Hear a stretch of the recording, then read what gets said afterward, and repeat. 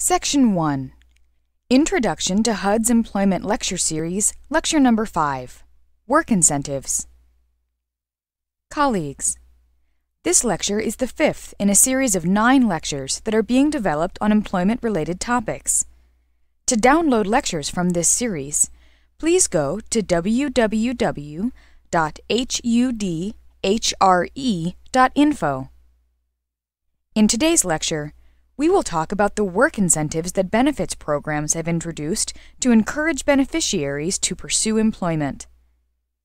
Many people who are homeless and unemployed would prefer to work. Knowing how work affects public benefits such as supplemental security income, subsidized housing, or Medicaid influences decisions about whether to pursue employment and what kind of work to seek.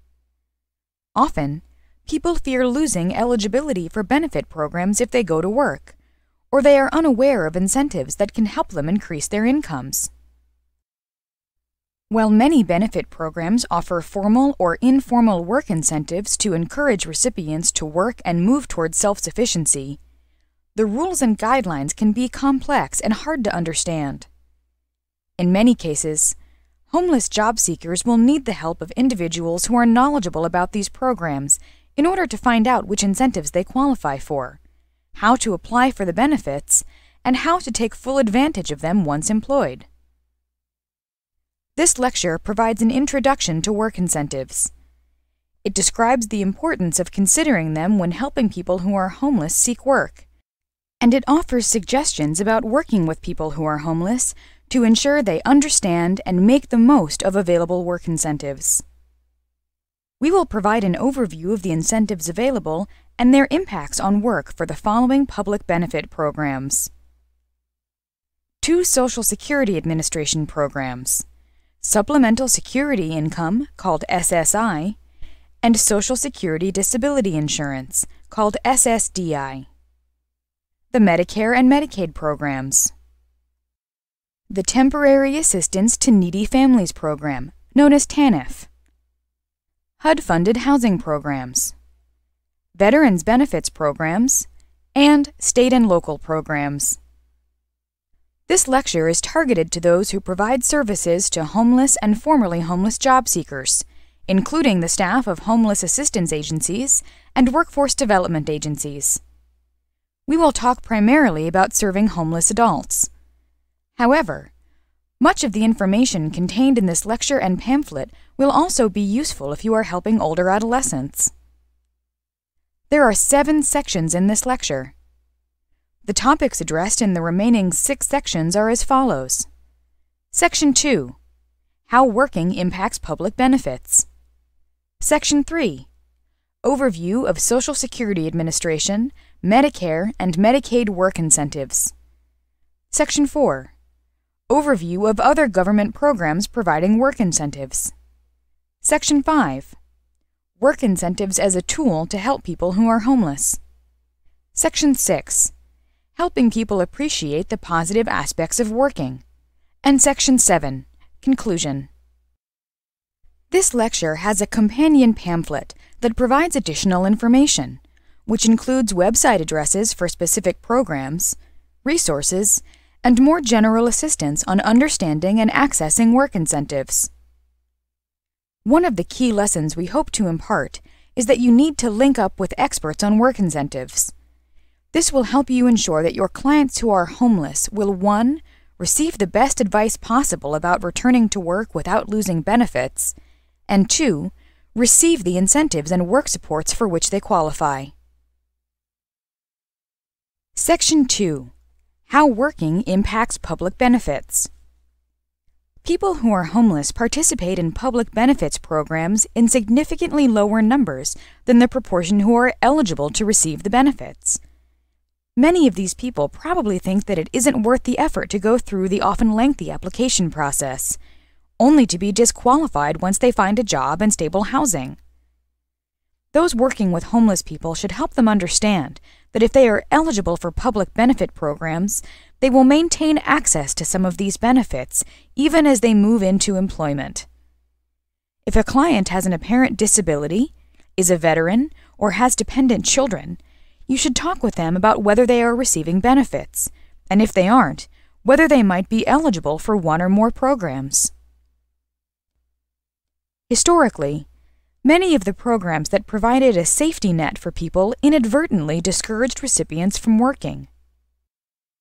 Access to housing, health care, and a monthly check gave people a sense of security, though not the opportunity to move out of poverty. Getting a job carried with it the threat of losing important benefits that a modest income could not replace. Thus, a long-held belief by many people receiving public benefits is that they would lose these benefits if they became employed. While this was true of many programs in the past, in recent years, public benefits programs have been redesigned. Work incentives have been introduced to counteract obstacles to working. In many cases, work incentives have been developed specifically to encourage those receiving public benefits to work. Work incentives are structured to support an individual's working through one of several strategies. These strategies typically either 1. Ensure that people receiving public benefits do not immediately lose them once they begin working, or 2. Replace public benefits with income shelters or additional benefits to people who work, such as tax credits and child care subsidies. It is now the case that people can go to work or return to work, knowing that they will still retain a level of benefits, and will likely be eligible for additional benefits or income supports. The end result is that many people will have more income than when they relied only on benefit programs. In addition, they will continue to qualify for health care, housing, and other elements of their safety nets as they transition into the work world. It is important to keep in mind that even with the variety of work incentives now available, the risk of losing benefits due to working is present, but only under certain circumstances. This is why it's necessary to make sure that clients understand how their benefits may be affected by employment, as well as how work incentives can help offset the potential loss of benefits. Unfortunately, too many people still fear that returning to work will result in a loss of benefits. Only a small number of those receiving benefits based on disability are trying to work, compared to the numbers who could participate in at least part-time competitive employment and would qualify for continued benefits and other work incentives. This lecture and pamphlet can help you understand the available programs and how to work with your clients to determine to what extent work incentives could enable them to work without losing their safety net of housing, health care, and income supports. Section 3. Overview of Social Security Administration, Medicare, and Medicaid work incentives. This section provides a snapshot of the work incentives now available in 3 large federal benefits programs. While this information helps you with a basic understanding of the programs, you are urged to turn to this lecture's pamphlet and specifically to the list of resources. The first programs that we'll discuss are those administered by the Social Security Administration, or SSA.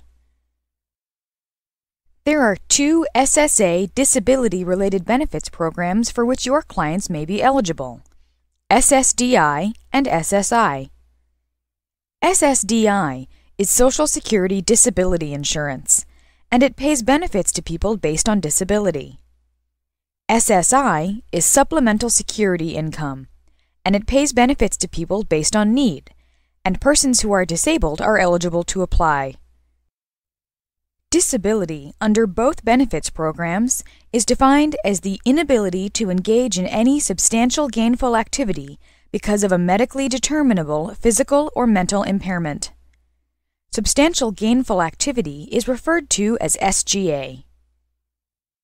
While some people who are homeless already receive SSI or SSDI, many who might qualify do not apply. This is particularly the case for those who might qualify on the basis of mental impairment. If you are working with a homeless person who you think might qualify for one of these programs, you may have to overcome several obstacles. These include the difficulty tracking work or hospitalization history, the lack of a birth certificate or Social Security card, or a reluctance to share personal information due to client mistrust of government and authority.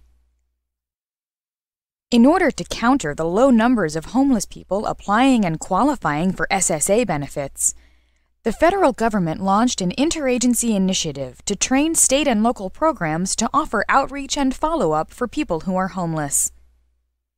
The training program is called SOAR, which stands for SSI, SSDI, Outreach, Access, and Recovery.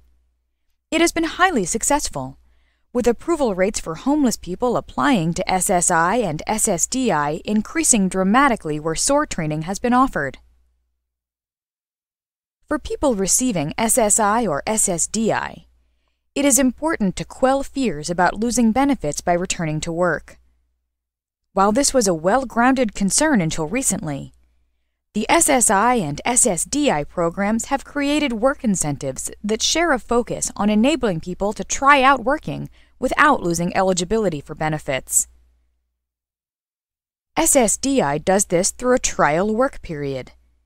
During this time, beneficiaries continue to receive their full benefit in addition to their earnings. In other words, their earnings are not used to determine whether they are engaged in substantial gainful activity. The SSI strategy provides an incentive to work through a benefits phase-out. As income increases, the benefit decreases accordingly. Individuals do not abruptly lose their benefits. SSI and SSDI also include provisions for expedited reinstatement. This feature applies to beneficiaries who are no longer eligible for SSI or SSDI due to employment, but who become unable to work due to the disability under which they were originally qualified for benefits. In these cases, benefits will be quickly reinstated, with provisional payments of up to 6 months during the evaluation of the claim. This provides important protection for people who are disabled due to mental impairment. Some of these clients may have periods where they are able to function very well, but their symptoms may re-emerge and prevent them from working for a time. Both programs include an income sheltering incentive. The amount an individual pays for impairment-related work expenses, called IRWEs, is subtracted from calculations of income earned from employment. IRWEs are equipment, services, and treatment that individuals need in order to manage work with their disability. This includes expenses such as medical devices, attendant care costs, and certain medical treatments. SSI provides another income shelter through its Plan to Achieve Self-Support program, also called the PASS program. SSI recipients who develop an approved plan to work towards economic independence do not have to pay taxes on the money they save for carrying out this plan. The individual can save money for education, job training, or starting a business. SOAR, IRWEs, and the PASS program are described in greater detail in the pamphlet. The next programs that we'll discuss are Medicare and Medicaid. One of the greatest concerns that prevents people from going to work is their fear of losing access to the medical benefits of Medicare and Medicaid. Many of the low-paying jobs available to people leaving benefits programs provide no medical coverage. This is particularly worrisome for those who are disabled and expect to have continuing high medical expenses. What's crucial here is that eligibility for Medicare and Medicaid is tied to other federal programs. We'll discuss Medicare first. Medicare is linked to SSDI, so someone might fear losing Medicare if they are no longer eligible for SSDI. SSDI, however, has a trial work period, as mentioned above. As part of the work incentives offered to Medicare beneficiaries, Medicare coverage is available at no cost for 93 months following the end of a trial work period. After that time, workers in low-paying jobs may qualify for Medicaid coverage, though they may have to pay a monthly premium depending on the state. Medicaid is linked to SSI and TANF. If someone is no longer eligible for SSI or TANF, however, they won't necessarily lose all of their Medicaid coverage. More than half the states offer a Medicaid buy-in. This means that low-income workers can receive Medicaid coverage, usually for a monthly payment that is based on income. If you are helping people who receive Medicare or Medicaid based on a disability, make sure they understand that they will not automatically lose coverage when they no longer qualify for SSI or SSDI due to earned income under the definition of SGA. Individuals also need to know about options available in their own state regarding Medicaid coverage available to low-income workers. Section 4. Overview of other government programs providing work incentives. In this section, we'll be discussing HUD-funded housing programs, the TANF program, veterans benefits, and state and local programs. The first programs that we'll discuss are those pertaining to HUD-funded housing. In HUD housing programs, the rent is tied to income. Residents typically have to pay 30% of their income for rent, with rent rising along with income increases. For example, if a head of household receives $1,000 in cash assistance, then the rent in public housing is $300 per month. Should the resident take a part-time job that pays $500 per month in earned income, the rent would increase by $150 per month. This is a clear disincentive to working. To counteract this disincentive, the Earned Income Disregard was developed for 5 of HUD's largest housing programs. This incentive is sometimes called the Earned Income Disallowance, or EID. Under the EID, if the income of an eligible tenant increases, the amount of the increase is disregarded from the tenant's share of the rent for a 12-month period. Half the increase is then disregarded for an additional 12 months. If you start working before moving into HUD housing, you can still qualify for the EID program, so homeless people can begin working even while they are on a waiting list for housing. The EID applies to all tenants in public housing. It is available to residents who have not worked during the previous 12 months or who have worked less than 10 hours per week at minimum wage. It also applies to tenants with disabilities in the Section 8 Housing Choice Voucher Program, the Home Investment Partnerships, housing opportunities for persons with AIDS, and supportive housing. The Supportive Housing Program is one of the McKinney-Vento permanent housing programs for people who are homeless. The EID is not offered by the other 2 McKinney-Vento permanent housing programs, Shelter Plus Care and Section 8 Moderate Rehabilitation Single Occupancy. The next program that we'll discuss is the TANF program. TANF stands for Temporary Assistance to Needy Families. TANF is a program that relies largely on mandatory work requirements. TANF programs typically provide cash assistance for basic needs, employment training and job placement, and family education. The basic TANF guidelines require recipients to work or be involved in training or education that can lead to work. Otherwise, they risk losing their benefits. However, there are a number of exceptions to the work and training requirements. One major exemption is for people with disabilities, who do not have to work or participate in training that can lead to work. Child care funding is available for beneficiaries who are engaged in TANF-approved work and training activities. Most states also provide child care assistance for former TANF recipients who are working at low-paying jobs. Transportation assistance is often available and includes such items as bus tokens or vouchers. TANF programs are administered by the states, so, like Medicaid, there is state discretion and thus variance across states regarding work requirements and benefits provided. The next set of programs that we'll discuss here pertain to veterans benefits. A disproportionate number of veterans are homeless, and many of them want to work. The Department of Veterans Affairs and Department of Labor Both offer locally based vocational training and placement services to veterans, with special efforts aimed at disabled veterans. A large number of homeless veterans fit into this category. They have high rates of mental illness and substance abuse disorders, which are often accompanied by physical disabilities. Certain veterans with psychosocial disorders may qualify for Department of Veterans Affairs Compensated Work Therapy, or CWT.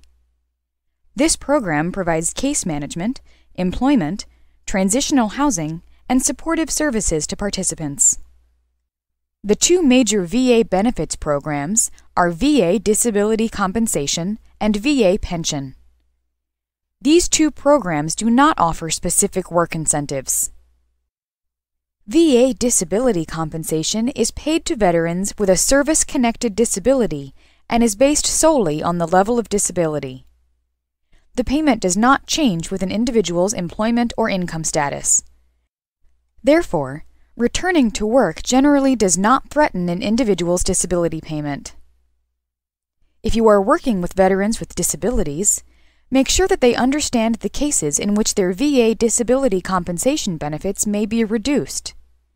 These include situations in which a veteran that the VA has determined is unable to work returns to work.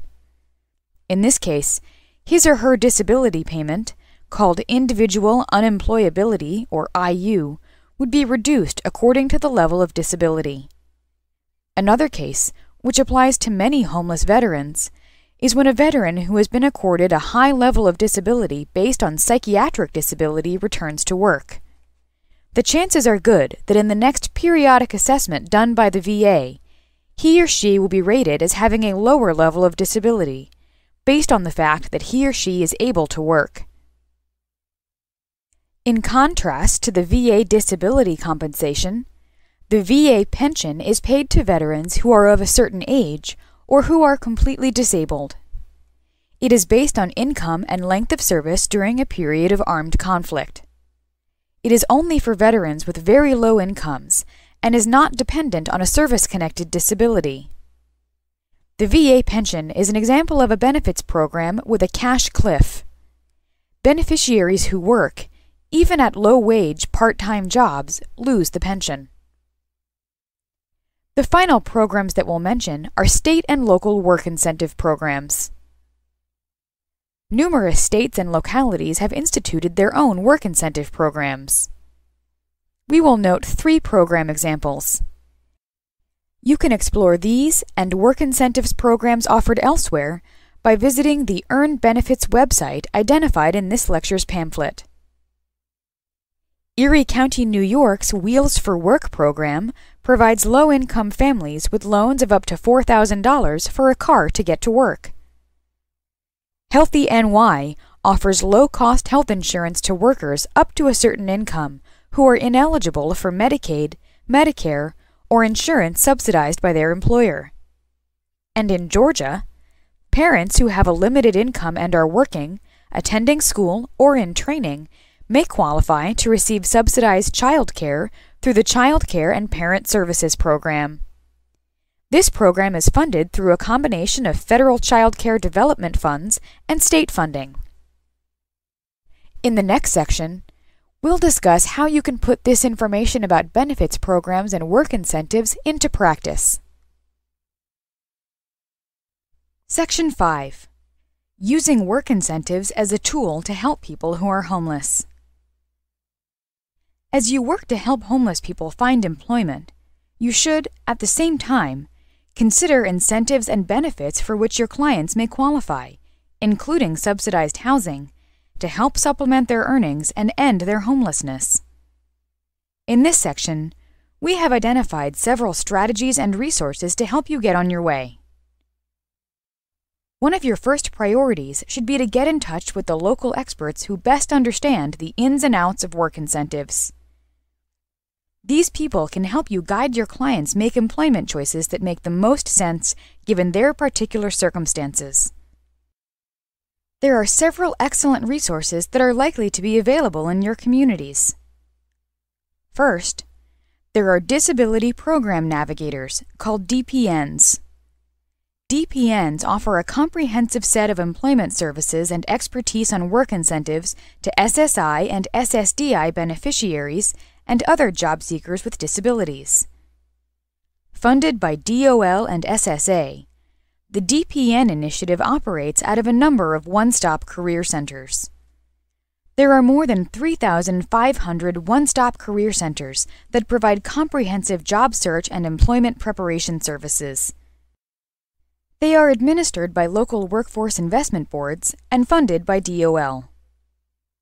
Second, there are work incentive planning and assistance programs, called WIPA programs. SSA has established WIPA programs in all states and territories to provide people receiving SSI or SSDI with information about working and work incentives. Lastly, while DPNs and WIPA programs are for individuals with disabilities, one-stop career center services are available to all comers. With some exceptions, center staff is not trained to focus on the special needs of homeless people, so it's a good idea for staff from homeless programs to accompany their clients on at least the first visit to a one-stop career center. Staff at one-stop career centers and in WIPA programs also should make it their business to partner with homeless agencies and initiatives in their communities. Through reaching out to local continuums of care and homeless service providers, they can learn how to better respond to people requesting their services who are homeless or at risk of homelessness. This could include referring clients to local or state incentive or income support programs for homeless people that they would otherwise not know about. Next, taking an individualized approach is key to realizing the potential for work incentives, as well as ensuring that people do not prematurely lose their current benefits. A starting point with all clients should be a benefits analysis. This is an analysis of all benefits, cash and otherwise, that an individual receives to determine how work will affect these benefits. Many agencies develop a benefits analysis form to ease this task. There are also online tools that take people through the benefits analysis process. Some of these tools provide results for various hypothetical situations. For example, someone could consider different options and ask, am I better off working part-time and maintaining benefits eligibility? Or am I better off taking full-time employment and losing cash assistance? If I choose to work full-time, would I still qualify for food stamps and federal and state earned income tax credits, which would help offset the loss of cash assistance? Most homeless people lack ready computer access and expertise in using the Internet, so helping them explore online resources, such as interactive benefits calculators, is an important role for those working with people who are homeless. One-stop career centers have computers available for their clients. Many also have their own websites that include information about work incentive programs. Because many homeless people do not take advantage of the benefits for which they may qualify, an individualized approach also means gathering information such as work history, veteran status, health and mental health background, and homeless history. This information is needed for determining eligibility for benefits, and thus for work incentives connected with the benefits. This is not always easy, and it often requires spending time building sufficient trust with clients for them to be willing to divulge this information. Those working with homeless clients may also have to dig a bit to piece together someone's history who has spent a good deal of time uprooted, and may well not have records of past jobs or medical or mental health treatment. In doing so, however, you must always respect confidentiality. Once you have conducted a benefits analysis and gathered client history and current circumstances, the next step is to help job seekers develop an individual employment plan. As part of this process, you will help match their qualifications, any special needs or circumstances, and salary requirements to potential jobs. At the same time, you need to take into consideration what incentives and work supports can help ensure individuals have sufficient income to afford decent housing, food, healthcare, and other needs. This means making sure you are familiar with all of the possible incentives and income supports for which an individual may qualify. Some of these are unique to particular communities, such as transportation vouchers or child care assistance for low-wage workers. Others are broad federal and state programs, like Medicaid buy-in programs and the Federal Child Tax Credit. Because SSI and SSDI have multiple work incentive mechanisms, it is especially important that you either work with someone who knows these programs well, such as DPN and WIPA staff mentioned earlier, or become knowledgeable yourself. One major resource is the SSA Red Book, available online, which provides a detailed description of all employment support and incentive programs available through SSI and SSDI.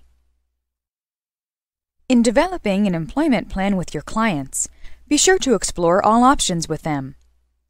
Remember that for people who have been homeless and may have not worked for a while, or not at all, it may make most sense for them to gradually enter the workforce. Options include part-time jobs, training to help them prepare for competitive employment, or participation in a work readiness or non-competitive employment opportunity.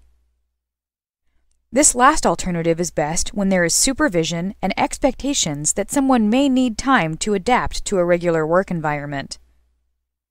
Depending on the individual, a client may be eligible for a variety of programs that pay for training and education and/or pay a stipend for someone placed in a public or non-profit, non-competitive job for a period of time. The concept of job readiness may have to be redefined for clients who are homeless and might have other barriers to work, such as serious mental illness or discomfort in an office environment. With such clients, those counseling them will need to help tailor situations that meet people where they are, including customized employment and ongoing job support. Employment plans should look beyond the point at which someone finds a job and should be revisited on a regular basis. Many work incentive programs have either time limits or income ceilings, so individuals must be aware of how both entering and continuing in the workforce affects their benefits and is offset by incentives. This includes considering the impact of future salary raises, qualification for employer benefits over time, and loss of eligibility for such benefits as Medicaid or Medicare and associated work incentives.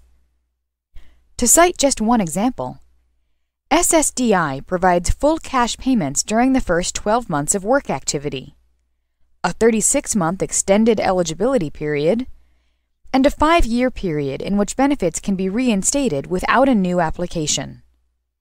This is a lot to track for someone who is or has been homeless, and speaks to the need for long-term employment plans. After developing the initial employment plan, training as a first step towards employment makes good sense for some people who are homeless. There are some clients who may feel they are not yet ready for competitive employment. These clients would benefit from training both in job-related skills and work readiness. They would also benefit from workshops on the job application process. Another group of people for whom training or education is helpful is low-wage workers who are doing well enough on the job that they may have the potential to advance with additional training in specific skills and knowledge, or credentials like a GED or community college degree. While there are many opportunities to receive partial or even full payment for training and education programs, they often require considerable planning and detailed application procedures. This is another area where those working with homeless and/or disabled job seekers should expect to help clients navigate and maximize their various options. Resources to investigate include one-stop career centers, including their websites, Department of Veterans Affairs Vocational Rehabilitation and Employment Program offices, and agencies administering TANF for TANF recipients. People with disabilities will do well to seek out DPNs and WIPAs. Many states and communities offer training and education funding aid based on income, disability, or even homeless status. Those working with homeless job seekers should seek out local expertise or become knowledgeable in these resources themselves. If you are working with clients who are homeless, the job search often goes hand in hand with seeking permanent housing. People who qualify for the McKinney-Vento HUD housing programs may be worried that getting a job will mean that they will be terminated from the housing. As with other HUD housing programs, while applicants must not exceed a certain income to qualify for the program, there are no upper income limits for someone who is a tenant in HUD-supported housing. Thus, no one is terminated from HUD housing for earning too much. However, the amount of rent one pays will rise along with increased earnings, unless the resident is in a HUD-funded housing program that offers the EID. In closing Section 5, we would like to share a success story about a veteran named Juan. Juan came to the attention of the shelter caseworker, Melissa, because he always got up and out earlier than most residents. It turned out that he was lining up for day labor work, though he rarely got chosen. Juan, who appeared to be in his early 30s, had a bad limp, and he tended to be a real loner, avoiding others and not making eye contact if spoken to. Melissa approached Juan and suggested that she might be able to help him get a regular job, as well as access to health care. Juan missed his first 2 appointments, but he finally showed up the 3rd time. Melissa learned that Juan had served in the First Gulf War, which is where he sustained his leg injury. He'd been in a lot of pain after that, and on pain medication. It wasn't until their second meeting that Juan volunteered he'd become addicted to the pain meds, and ended up in prison and with a record after he'd started selling Vicodin on the street. He'd been without a home and hadn't worked since then. Juan had been in a VA hospital a couple of times, once for surgery on his leg, but it had been a bad experience, and he stopped having anything to do with the VA after that. Melissa eventually was able to convince Juan to meet with the local VA office, where he was evaluated and found to have untreated post-traumatic stress disorder, or PTSD, in addition to his leg injury. He was given a 50% service-connected disability rating, which provided him with a modest but regular VA disability compensation check, and linked with a program that treated PTSD. Juan very much wanted to work, even though Melissa explained to him that working could result in his disability benefit being reduced. He and Melissa spent several more appointments going over his work history. He'd been a bartender and a short-order cook before the Gulf War, his interests, and gathering his missing records. They even tracked down an old boss who said Juan could use him as a reference. Juan liked restaurant work, but couldn't be on his feet much due to his leg injury. He and Melissa went together to the One Stop Career Center to learn about possible jobs. Over the next couple of months, Juan took a free workshop on preparing to work and another on using the computer to explore job possibilities. Meanwhile, Melissa helped Juan fill out the paperwork for the Section 8 Moderate Rehabilitation Single Occupancy Program. He was found qualified and moved in within several months. Juan decided he wanted to learn to be a sous chef. Several large hotels had sous chef training positions available. Juan applied, and Melissa helped him prepare for his interviews and ask about the job accommodations he would need, mainly the ability to sit on a stool for at least half of the workday rather than be on his feet all day. One of the hotels hired Juan for the apprenticeship position, which paid slightly over minimum wage to start. This hotel had had success hiring several of Melissa's clients in housekeeping and as waitstaff. Juan is currently 6 months into his training period.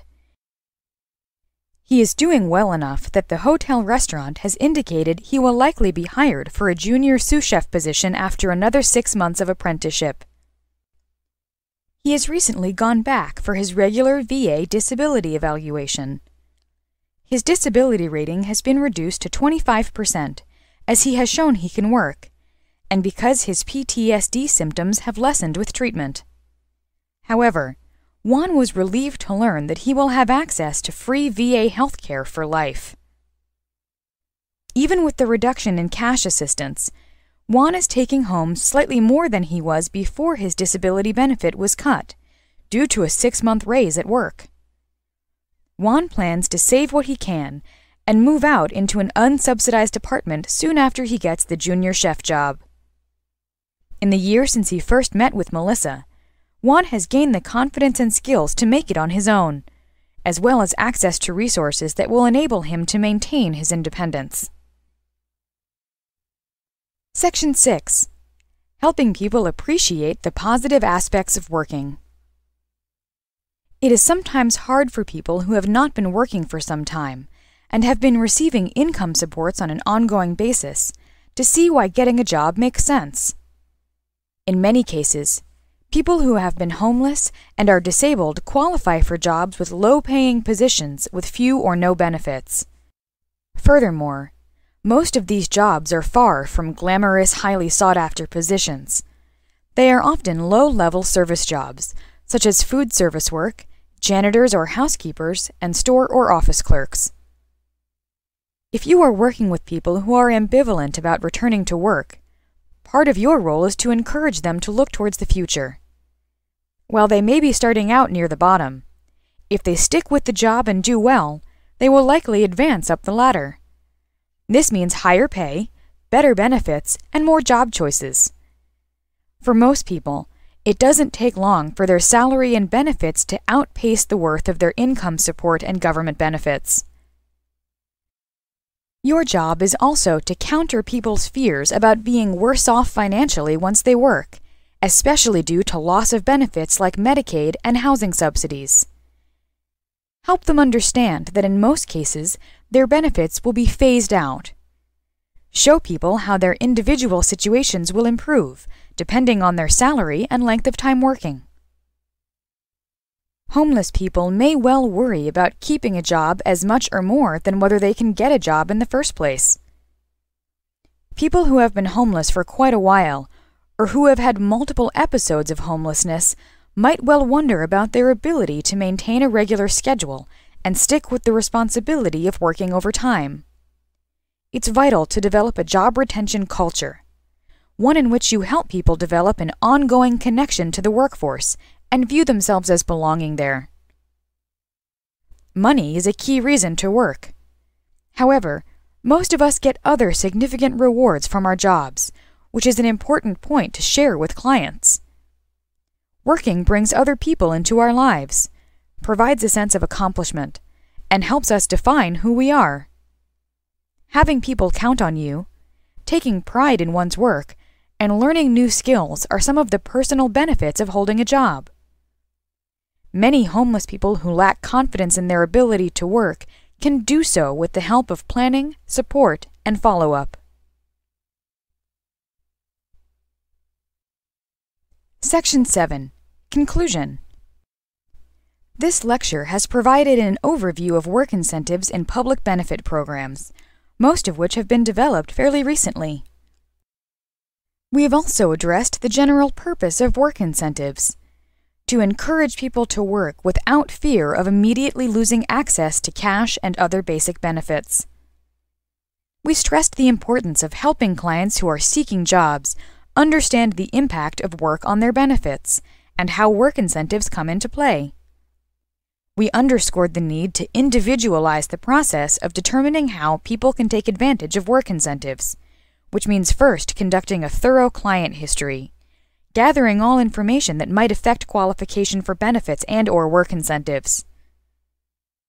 There are numerous factors that determine which work incentives individuals qualify for and the impact of work on benefits. Thus, staff helping people who are homeless find employment should make sure they either become knowledgeable themselves through taking advantage of training programs like SOAR, or work in close collaboration with incentive experts like DPNs and WIPA program staff. This lecture also briefly touched on training and education programs that are often subsidized for people with low incomes, disabilities, or other special circumstances. We closed with a section on the importance of helping people who have not worked in a long time, or at all, to appreciate the benefits of working that extend far beyond a paycheck. The hope is that this lecture and the pamphlet that goes with it will give those working to help homeless people find work an awareness of the potential impact of work incentives. This includes the need to address work incentives and their interaction with benefit programs as part of the overall employment search process, and the availability of resources to seek out in this effort.